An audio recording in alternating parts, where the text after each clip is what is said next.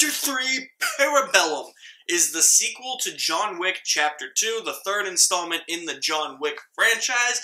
Whether or not this is the last one, we don't know. John Wick Chapter 3, or as I'm going to refer to it in this review, is John Wick 3, just because it's easier. John Wick 3 picks up right after the events of John Wick 2. John Wick is now on the run. He's got a $14 million contract out on him. He is excommunicado. He killed somebody on continental grounds, and that's a no-no. So now he's got to escape from New York as fast as he can, and will he get any help? That's the question. Now, the John Wick series for me is something that I really didn't feel like was going to be that successful. I saw the trailer for it, and then I totally forgot that the movie even existed until I bought it on Blu-ray. I blind bought it. I was like, alright, let's get this dumb thing over and done with.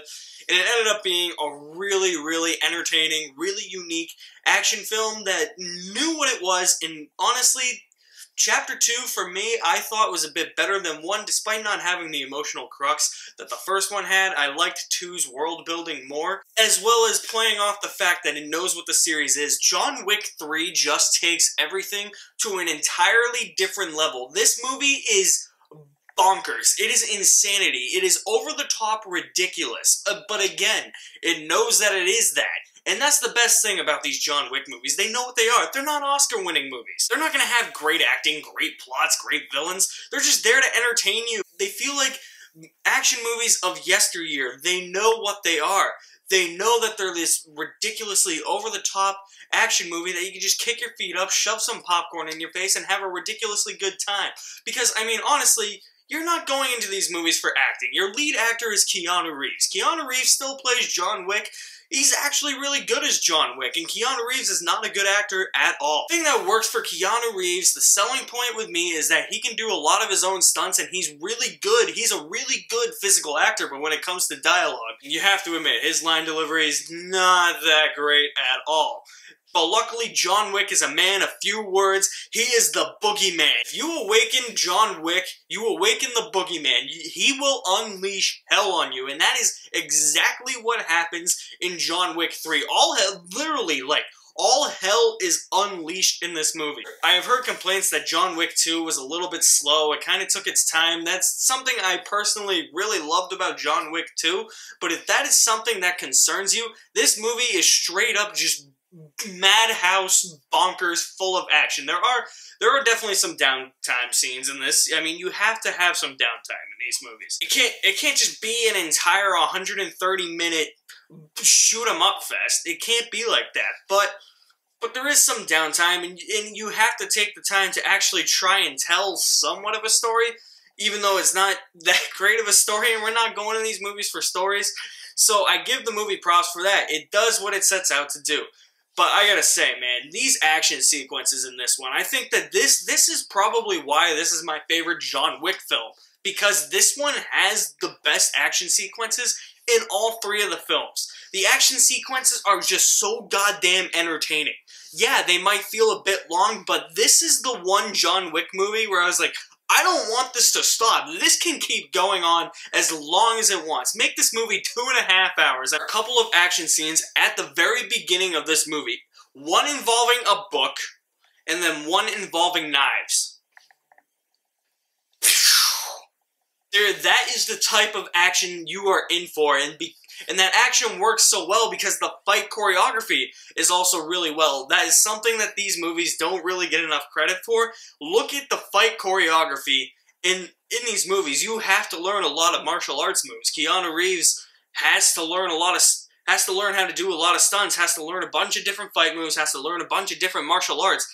All of that comes into play. Whoever the fight choreographer is for these movies is flat out genius. And the stunts, I'm pretty sure Keanu Reeves does a lot of his own stunts. Fight choreography is part of stunt work, but the other aspects of stunts really done really well. When people are getting tossed into stuff and then ricocheting off stuff, that's the type of stunt work that these movies really thrive on, and this movie just does it to a T. If there was ever an Oscar for best stunts, John Wick Chapter 3 would definitely get. My buddy walked out of the theater, he's like, dude, the cinematography in that was great. And I thought about it, and I was like, you know what? Yeah, you are right. Because cinematography isn't just a landscape shot of a city at night or something. No, it's more than that. It's what's in range of the camera. It's what the camera is doing, you know? It's whether or not you turn the camera that 360-degree angle. It's the mise-en-scene. It's what you see that's in front of you. And the way the camera shifts to different angles during these well-choreographed fight scenes, it really adds a different perspective to these fight scenes. Even though we're not seeing it from somebody else's perspective, it's from a different angle. And I think that that adds a lot to these action scenes in this movie. It's a lot of long, I wouldn't say one take, but there are a few long shots following a couple of characters, and I thought that that was actually really brilliant. Well done movie. But my one issue with John Wick 3 that sets it apart from being an A+ movie is the ending, because the ending literally is like one of the dumbest things I have ever seen. It literally makes no sense. Who thought the ending of the last episode was dumb and what Daenerys did in the last episode was dumb? You are literally gonna walk out of John Wick 3 and be like, oh, maybe Game of Thrones isn't that bad now. Because this ending literally makes no sense. All this ending is just set up for a 4th John Wick movie. What? Because what happens before this scene really kind of ended the series, but then there's this final scene that just feels tacked on. It feels out of left field. You make the argument that the ending of John Wick 2 feels the same way, but the thing is that John Wick made a decision at the end of 2. He now realizes he has to go on the run. He realizes that his actions have consequences, and we get that cliffhanger ending. This movie has a cliffhanger. It's just, it doesn't, in the grand scheme of things, it doesn't really make sense. I just felt that the ending wasn't earned at all in this movie. I thought it was a really dumb ending, unlike the ending to 2, which I felt its cliffhanger ending was earned. With all that being said, I'm going to give John Wick Chapter 3, Parabellum, an A. One of my favorite movies of the year, probably my favorite John Wick movie. This is a series in which each installment just outshines its predecessor. They said that this one wasn't going to necessarily be bigger, but I think it was, because there's a lot more action than there is in 2, so I think that's going to please a lot of people who thought that 2 was a bit slow. Guys, thank you for watching my review of John Wick Chapter 3, Parabellum. Have you guys seen it?